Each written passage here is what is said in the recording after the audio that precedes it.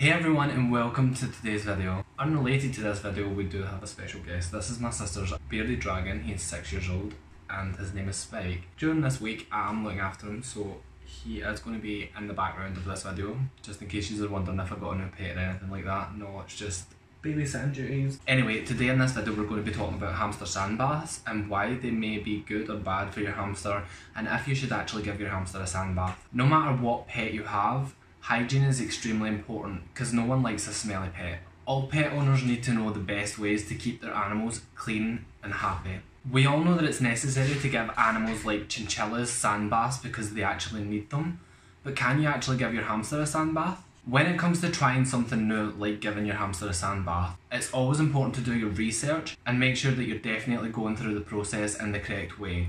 And if you're watching this video, great job for doing your research.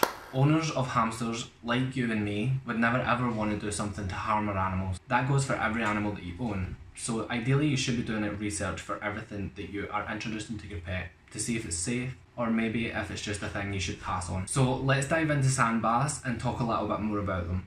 Before we go any further though, please do hit that subscribe button, hit the like button, and don't forget to leave a comment down below. If you have any questions, I will try and reply to you as fast as I possibly can. And yeah, all the products that I use for my hamsters and my rats are all linked in the description below if you want to go check them out. Don't forget there are affiliate links, and I will get a small commission if you do follow through with using my link. It won't come at any cost to you though.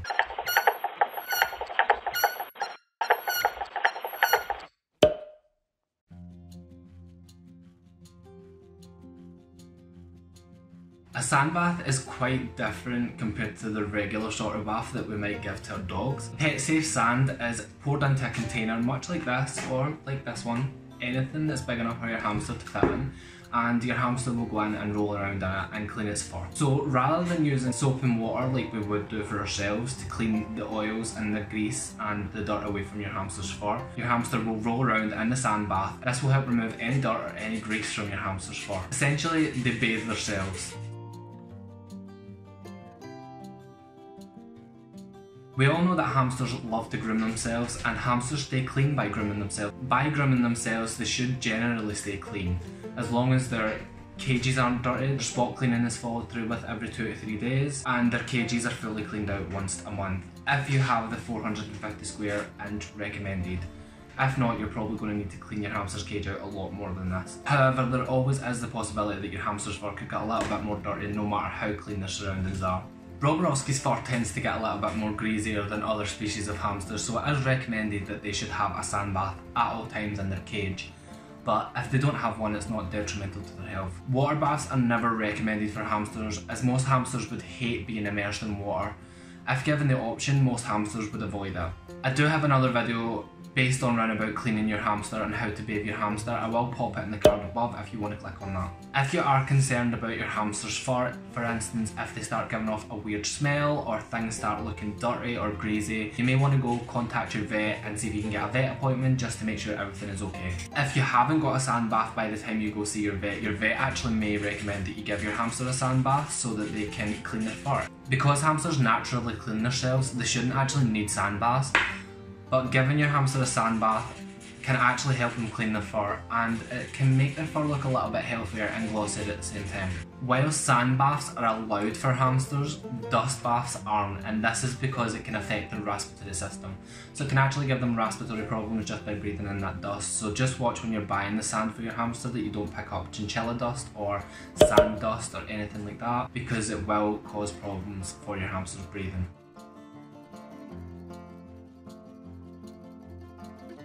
Hamsters can have a lot of fun rolling around and playing in sand baths. However, just remember every hamster's personality is different, and you may find that yours doesn't actually like a sand bath. They may just avoid it at all costs, or they'll just use it as their loo. Dwarf hamsters typically seem to prefer sand baths more than Syrian, but this isn't a strict rule.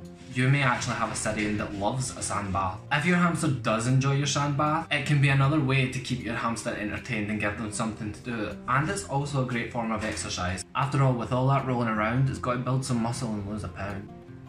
That was so cheesy.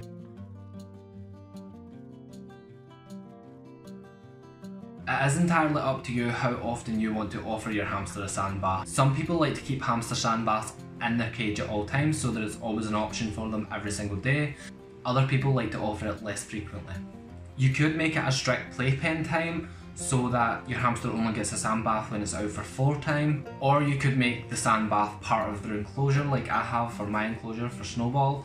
She has a full sand pit at one side of her cage so that she has all this space to roll around in sand, because I do believe personally that sand baths are great for hamsters. The most important thing, regardless of whether you offer it once a week or you offer it every day of the week, is that you make sure you're giving your hamster safe and clean sand. If you do decide to go full time with the sand bath and you leave it in your hamster's cage, you are going to want to spot clean this and clean it out and make sure that it doesn't get dirty, because inadvertently it will become dirty eventually with your hamster urinating in it and doing its toilet in it, and then all that grease from their fur builds up in the sand as well, so the sand will need cleaned out once a month, roughly with the rest of your cage.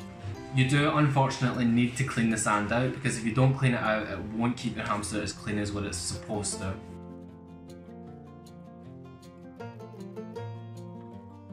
Giving your hamster a sand bath will cause little to no effort for you. You'll just need to find a shallow and clean dish that your hamster can roll around in. You've got to make sure this is big enough for your hamster to roll around in.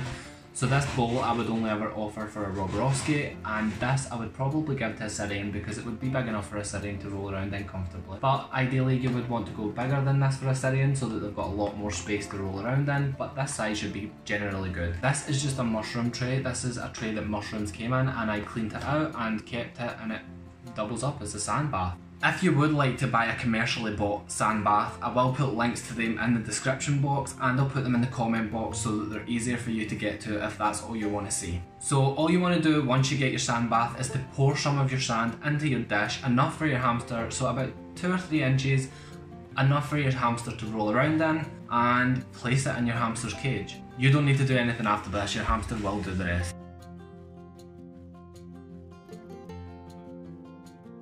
Once your hamster has access to the sand bath, all you need to do is literally sit back and watch it enjoy itself. Your hamster will roll around the sand for a while, playing, digging and scratching, and doing all of these motions, it ends up cleaning itself. There's no doubt in my mind that every single hamster will actually push the sand out of their bowls or out of their containers, so you may actually want to put the sand bath up against the edge of the cage so that it's at a corner, so that it stops it from getting as much sand out. But at the end of the day, it's going to do this anyway, so yeah, it's entirely up to you where you want to place the sand bath in the cage. Before preparing your hamster's next sand bath, you will want to make sure that the container that you used is definitely clean and it's definitely dry and soap free, and then you can just go ahead, repeat the steps, put sand in, place it in your cage, your hamster will do the rest. If you have decided by now that you want to actually go ahead and try out a sand bath, you may be wondering what is the safest sand that I can get for my hamster. There are lots of different types of sand available on the market and on Amazon, and when you're shopping online you want to be careful and carefully read the reviews for that sand, because you don't want to order it and then end up with dust. Products named sand dust or got dust in the name is more likely to do your hamster more harm than good. The same goes for chinchilla dust. As I did say earlier in this video, it is important to get your hamster actual sand than dust, because if you get dust it will just cause health problems, which is not going to be enjoyable for you as a pet owner, because you're going to need to make vet trips to make sure your hamster's okay, and then you're going to need to feed your hamster medication to treat that respiratory infection. Sometimes there can be respiratory infections that can't actually be treated, so you do want to be careful when you're buying sand. You will be questioning now, is chinchilla sand safe for hamsters? Well, chinchilla sand is safe for hamsters, it's just chinchilla dust that isn't. When you're buying that, if you want to buy the chinchilla sand, just make sure it definitely is chinchilla sand and it's not chinchilla dust. Children's play sand is usually the best to go for, because you get more for your money and you know for a fact that you're definitely going to be getting a safe product. Usually because it's aimed towards children, it is treated in a different way and it's dust extracted, and usually you get a decent bag for your money.